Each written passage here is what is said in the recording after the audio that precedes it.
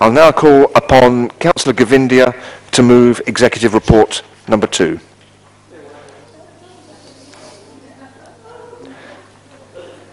Do we have the page numbers? I'd continue and we'll get it. So I call upon Councillor Govindia or a stand-in to move. By earlier request, Councillors Osborne and Cook may speak for up to 10 minutes on each paragraph, 10 minutes each on paragraph 11. So, Environment, Culture and Community Safety, OSC, Councillor Cook. And before you start, sorry, it's page 247. Okay. People like living in Wandsworth for lots of different reasons. We've got marvellous green spaces, good transport links to central London and great schools. We've also got a flagship Conservative council renowned for having the lowest council tax in the country combined with superbly run local services. Estate agents routinely point out to prospective customers the stark difference in levels of council tax between us and our neighbouring boroughs. The lowest council tax in the country hasn't come about by chance. It's come about because for over 30 years, a Conservative administration has done all it can to... Sorry, I didn't hear it. So, Councillor Daly would like to intervene, yes, but that's of course, up to you. Councillor Daly. Hasn't come about by chance. It is due to the local government subsidy and the disproportionate grant that this council gets. It isn't due to the policies of this Wandsworth Council. Thank you. Listen and learn is all I would say. The lowest council tax in the country hasn't come about by chance. Sorry, I forgot where I was. It's come about because for over 30 years, a Conservative administration has done all it can to make sure every penny of taxpayers' money is spent carefully and wisely. We've never bought into the philosophy that you should borrow, tax highly, and spend as much as possible to provide public services. Well, do you think, it's only 300 words, maybe I could finish it. No, she's got 10 minutes later to chat. You must be confusing me with the other Councillor Cook. Sorry. On the contrary, we know that keeping the council tax as low as we can helps our residents, never more important than in difficult times. A central plank of ensuring that we get the best value has been a continuous process of competitively tendering services. We started in 1978 identifying services for which there was an external market. The annual savings this process has racked up has now reached £61.5 million. That's annually. If we'd kept to the old ways of doing things, there would be an extra £480 on Band D council tax every year. Once we've signed the contract for the Library and Heritage Service, we can expect this annual saving to be even greater. Our libraries... £480 a year on a Band D property. No, it's £61.5 million a year on all the competitive tendering every year it has racked up. Our libraries are well used. There's a good selection of books, computers, newspapers, plenty of tables for students to study at, and helpful and friendly staff. There are children's libraries, home delivery service, computer and other classes, book clubs, children's activities, holiday reading schemes, and much more. They're regularly refurbished and modernised. The new contract, when finalised, ensures that the libraries will continue to operate as they are now, with no reductions in service. All the staff will be subject to TUPE transfer. The big difference is that the cost of running our libraries will be substantially less. I hope that all members of the Council will join me in congratulating the officers for their imaginative thinking and meticulous attention to detail, which has led to yet another contract which represents excellent value for money for local taxpayers. Of Conservative councillors, now that your colleagues have all left the chamber, for a debate which you chose, you wanted on the agenda. It all echoes some elements of farce and pantomime, I have to say, during the course of the progress of this paragraph. Let me give you some examples of what's happened over the last few months with regard to this. First of all, let me say that we are supporting the paragraph. But secondly, to say that you have to understand, it is in the nature of the opposition that we are quick to oppose. We are just as quick to support something when we think it's a good idea, but that support is never unconditional, and from time to time we have misgivings, and we like to express them. And right at the very beginning of this business, we did express some misgivings about what was happening in this case. Now, before I'm accused of making a rookie mistake, I am well aware that if you have joint procuring, that is not the same as joint contracting. But I have to say, given the history of the London boroughs, usually joint procuring leads to joint contracting. Not always, of course, but usually. And the reason is, it's a bit of history about the London boroughs. When the London boroughs were created in the 1960s, everybody said, oh dear, they're too big, too impersonal, there are some fringe localities that get left out. Actually, we've reached a stage now in 2012 when everybody says, oh dear, the London boroughs are a bit too small. And so, if they want power when they're procuring, they have to band together into bigger units so they can get a better deal. And indeed, there are some contractors who say, well, we're not going to work for just one council, that's not a big enough deal for us. We will only work for 2 or 3 councils. So I think the man on the Clapham omnibus can be forgiven for thinking that when a council goes into joint procuring, there's a strong likelihood it's going to end up in joint contracting. In this case, it didn't. We went through the whole joint procuring process. It was all a little bit of a pantomime. How appropriate at this time of the year, as we come up to Christmas. One of our misgivings, very straightforwardly, was who we were in partnership with in this process. We grew increasingly concerned about the partnership with Croydon Council. Now, I suspect that both councillors and officers were also increasingly concerned about the nature of that partnership, but that never came to the surface. Indeed, when we raised it here in this council meeting and suggested that it wasn't a brilliant partnership, the leader of the council said that the partnership with Croydon was I remember it very well, a good fit. We said, in part of this pantomime, we said, oh no it isn't. And the councillor said, oh yes it is. And we came back and forth into this council chamber repeating that over and over again. And the council leader, when we finally got to the end of the process in this panto, he played, I pay a compliment, season of goodwill, a compliment to our council leader with his usual aplomb. It's a pity he's not here to receive it, but never mind.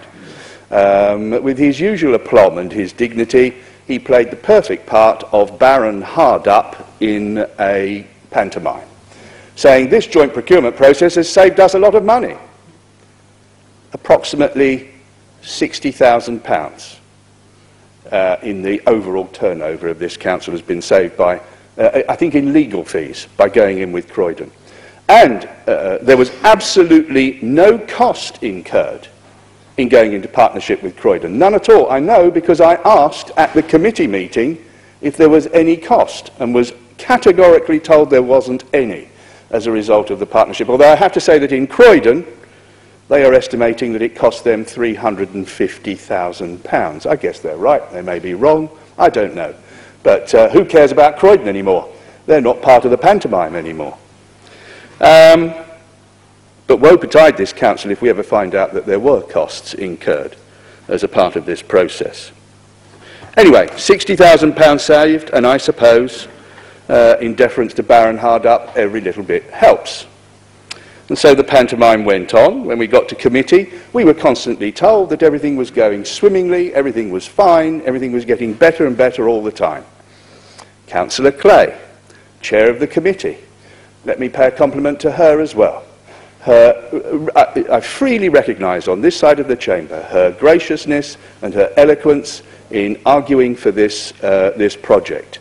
And I suppose, in a pantomime metaphor, playing the perfect part of the principal boy in a pantomime. Always played by a woman, of course. Always upbeat, always positive, that character, you'll remember, cheering up Cinderella.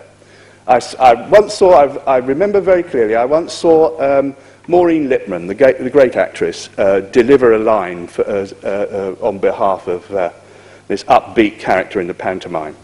It went something like, I do believe, Cinderella, the prince's balls get bigger every year. And Councillor Clay, in a similar way, constantly arguing that everything was getting better as we went along. Her deputy chair, Councillor Hallmark, crucial but cameo role. Came in, let's see, supporting her, started as a mouse, magically transformed into a coachman, and then at the stroke of midnight back to a mouse again, but made a crucial gave a crucial piece of support. What would be a good line for a coachman in a pantomime? How about something like, I had that Councillor Morritt in the back of my cab the other day. Oh, well, didn't we all? And finally, when we get to the committee, where the decision is taken, I commend the cabinet member responsible, with his imposing figure and his stentorian voice, playing the perfect part of a genie. When we get to the committee meeting where the decision has to be taken, I saw Frank Bruno do this once, I think, if I remember rightly, and it went something like, I am the genie of the lamp, one rub and I come straight away, or something like that, which, whatever that means, to the front of the stage. And Councillor Cook, sorry? But I've lost the, when we came to the final... borrowed a book from a library to get his stories right?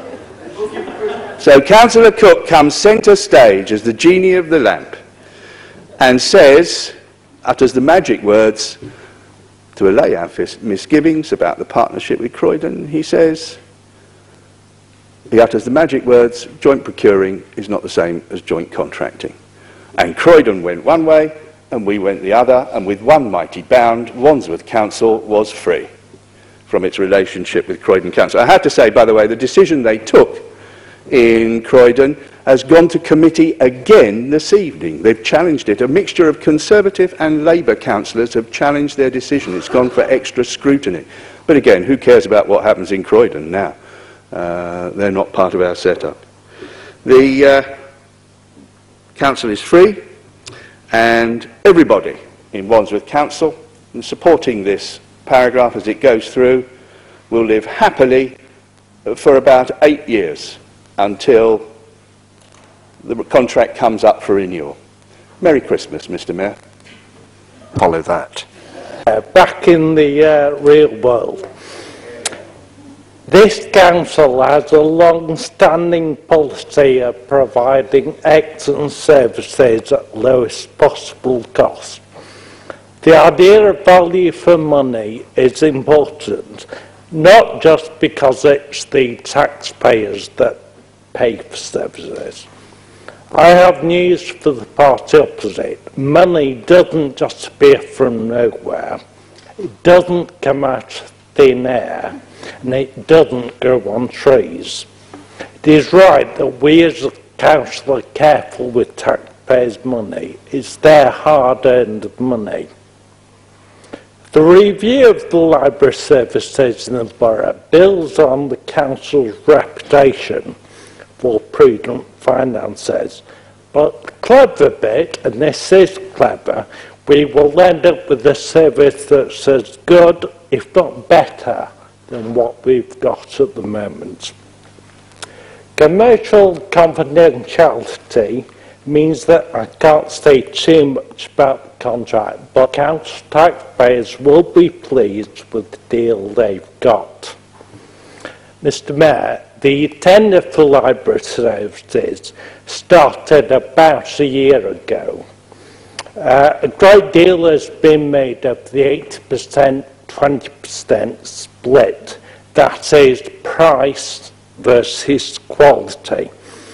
But members need to remember that over the past 12 months, the number of bidders has been reduced from 7 to 3 on quality grounds.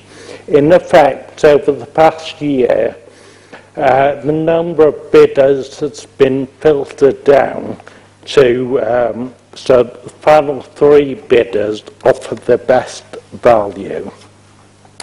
Now, I'm pleased that Councillor Osborne has finally accepted that we jointly procured and didn't jointly appoint. He was rather confused about that at committee. The reason we did jointly procure was basically did save us money. As Councillor Osborne admitted, it saved us £60,000. Now, £60,000 might not sound like a lot of money, but when every penny counts, it has to be the right thing to do to try and save money for the taxpayer of this borough. Also, this council benefited from working with Croydon Council. We set up a joint board to evaluate the bids. We shared our knowledge. Never has the phrase 2 heads are better than 1 been more true. At committee, the Leader of the Opposition also raised concern about the 8-year contract period. There are lots of examples within this town hall of long contracts, most notably rubbish collection, ledge centres. I fully accept the point about technology and the fact that technology will move on in the next 8 years, but surely the bidders will have factored that into their final submissions. I also understand that the 8-year period emerged over the previous 12 months and that Ofsted negotiated that with the tenderers. I'm sure if there were concerns from the Ofsteds, they would have shouted by now. Finally, in addition, anything less than 8 years would delay the payback period and mean that the bid becomes unworkable for the bidders. Mr Mayor, councils across London and the UK are closing libraries left, right and centre. 10% of libraries in the UK have been closed in recent years. The party opposite might not be totally happy with our direction of travel, but I ask them quite simply, how many libraries has this borough closed recently? The answer is none, because we see the value of the libraries and we know that people like them. That's why we ran a successful competitive tendering exercise that may well result in a better service. Mr Mayor, to carry on Councillor Osborne's pantomime analogy, we could very well have the goose that laid the golden egg.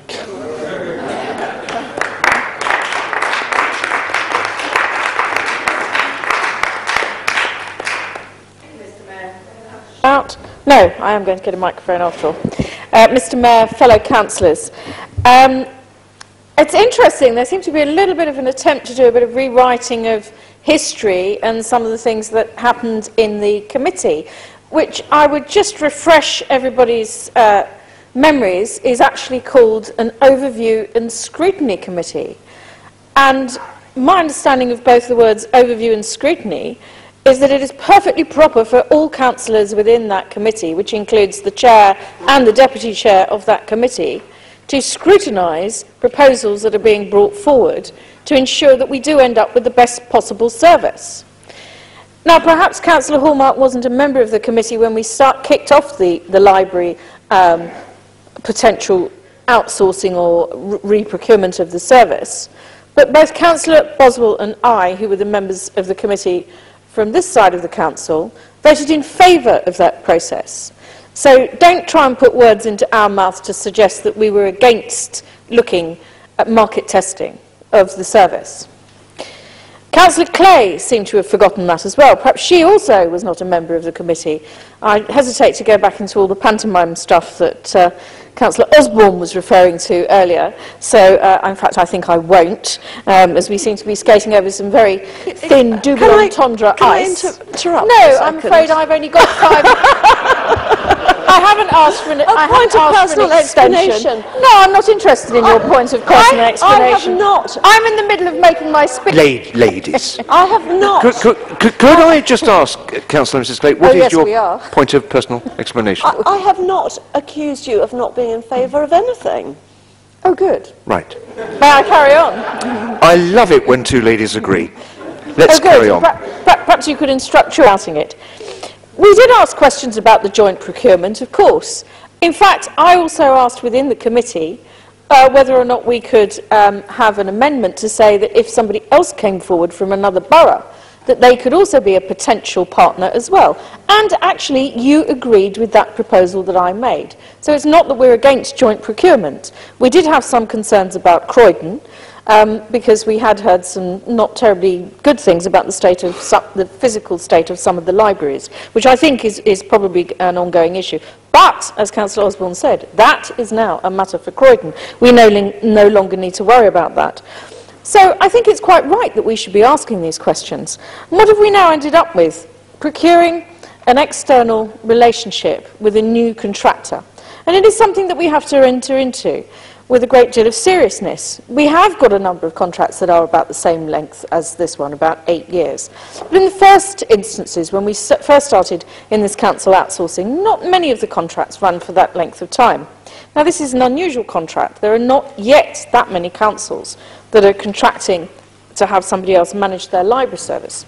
So who have we chosen? Well, we've gone out and we looked at a long list of potential candidates from the private sector, from the public sector. An in-house bid was put in, and also from the social enterprise sector. And after we've gone through everything, we've ended up with Greenwich Leisure Limited. Greenwich Leisure Limited to run our libraries. Well, if you look them up, they're on Wikipedia, and they're described as a non-profit distributing cooperative that runs over 100 leisure and fitness facilities in a number of London boroughs, Reading and so on and so forth. They also run the Crystal Palace National Sports Centre, and they have also got the contract for running the Olympic Aquatics and Multi-Use Arena. They're a staff-led trust, an industrial and providence society, and members of the cooperative are company owners, and they are the same as the staff. They don't quite describe themselves as a workers' cooperative. I can't think why, because they are in all but name. Their board includes elected members of the staff and other people, including, I'm delighted to say, trade unions. And indeed, the majority of the people on the board are elected by the staff. If you look on Greenwich Leisure Limited's own website, their slogan is a charitable social enterprise for all the community. And a sub-slogan is, and it's about more than just the money. Well, it's a shame that Councillor Clay didn't bother to look at that before she made all her comments about money saving and saving and saving. They describe it as better business, better service, better people, better communities. A social enterprise trading for people and planet, a charity that reinvests their profits with social values which are as important as financial performance, owned by staff, who have non-dividend distributing shares, who elect the board.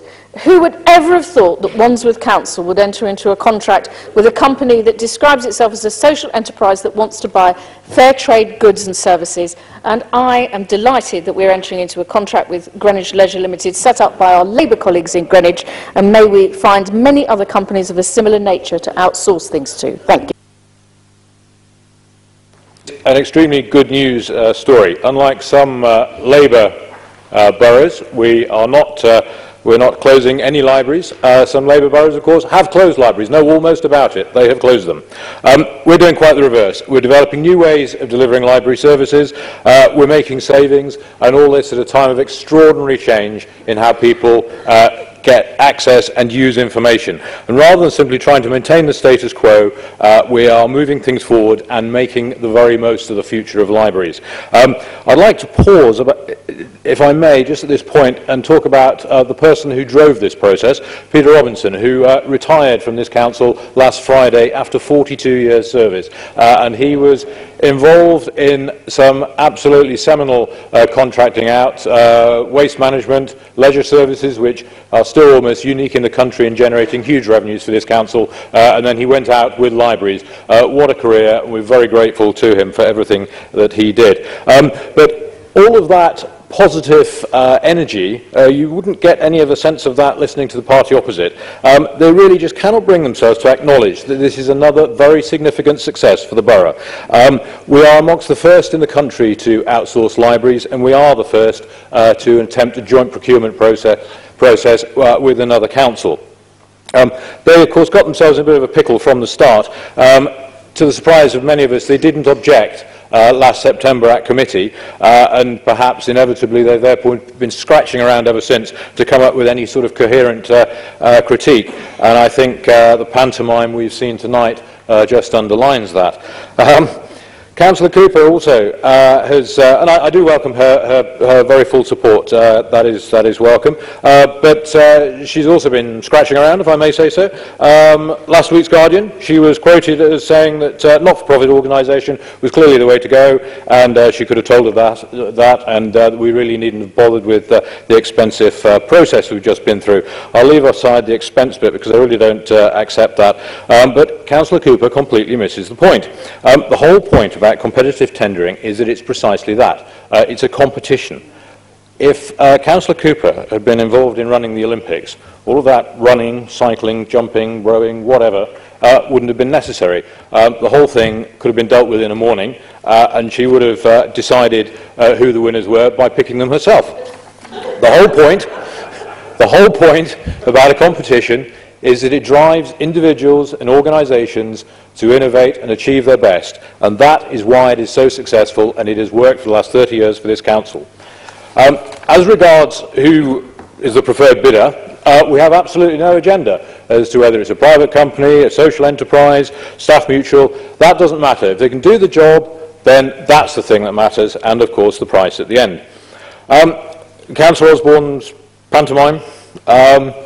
Fixated by the process, I have to say. I've been fascinated to watch this. The difference between procurement and tendering and procurement does seem to have caused a little difficulty. And we were at the last committee meeting, we were accused of having been lucky to get away with being able to make an independent contract award. Again, completely misses the point.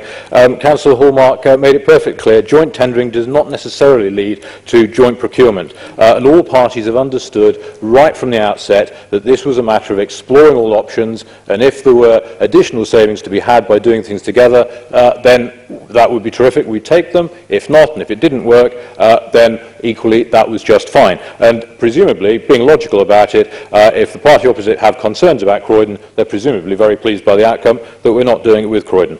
So if you follow the logic, you can't have it both ways. But such is the confusion on the Labour benches that I really do suspect we'll need to open a new section of political history in our libraries.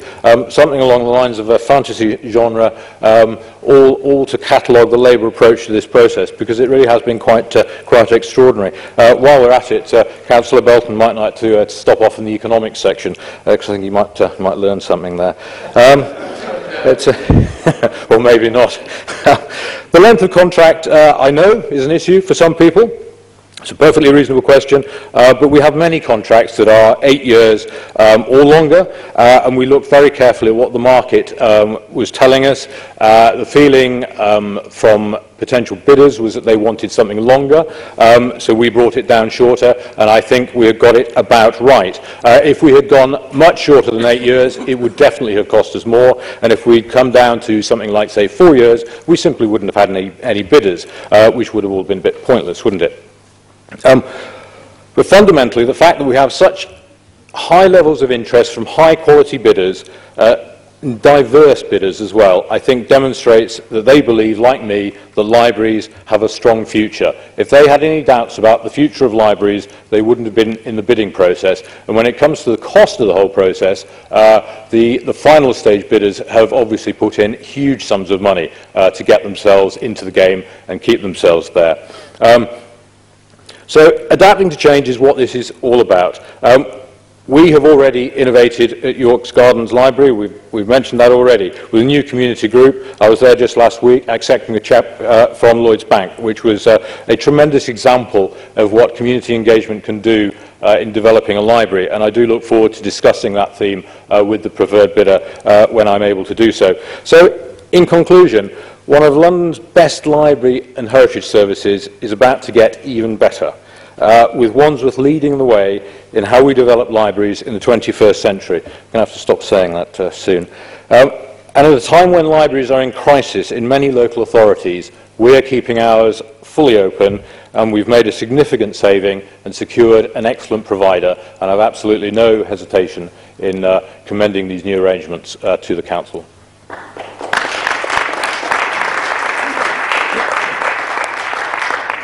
We receive paragraph 11 as information. Is that agreed? Thank you.